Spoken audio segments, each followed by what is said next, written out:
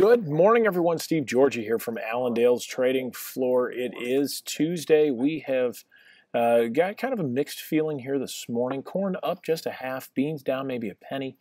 We got the wheat market trying to find some kind of strength here, up a few cents, but still looking at some rain moving through Australia. That's what had give us more of that downturn here yesterday, but still trying to sift out what kind of effects are we going to see from this farmer aid package. Will we see a lot of this stuff unfold here today? Will it even help the bean market from where it currently is at, or is it kind of just basically stuck in the mud here at this point? We know we've got some rains moving through areas of the Midwest. That's going to the weather kind of put toward the sideline now that we're getting toward the end of August into September. We'll see what kind of weather patterns we get here as we get into September as well, but this crop moving along very good. Good to excellent ratings, a little bit better for corn, neutral there for beans, and a little friendly for wheat, but overall still very good. Looking at good to excellent ratings right now, very hard to do. Those are pretty much done here at this point.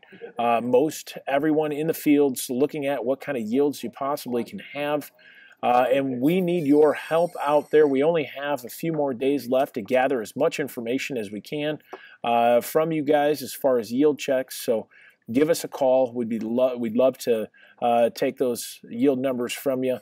We're going to compile everything that we get here and give us our best guess coming into that next report. And so great opportunity out there to be involved with a great survey. So get online or give us a call with those findings that you have. That'd be great.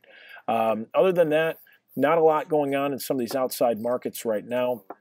We did have a very strong move for cattle yesterday. Can we keep that going as well?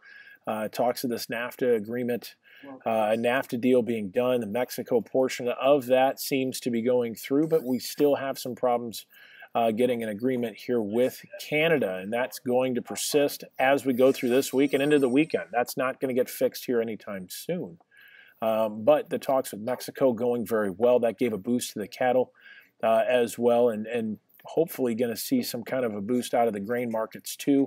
That should be beneficial more so for corn and wheat, maybe not as much for beans. Beans will be affected by any kind of talk here out of China, whether or not there's an agreement being made or even just sitting down at the table, it seems, could be supportive for this market at this time, but nothing out in the media here yet. So we need to pay attention to that as we go through today and actually into this weekend, a long weekend. We see a lot of goofy trade happening and a lot of things happening here over long weekends. So prepare for that. But as of right now, very choppy, very kind of a quiet mixed trade at this time.